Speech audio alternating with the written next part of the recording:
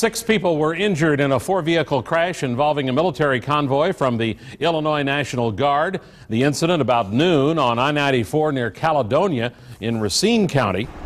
Several Humvees, a bus, and other units slowed down as they approached a disabled semi on the right shoulder of the road. Officials say the operator of one of the Humvees then lost control, and that caused the crash. The Wisconsin State Patrol says 4 Guard members were injured. The drivers of the 2 other trucks were also hurt. They were all taken to hospitals. Their injuries appear to be not life-threatening.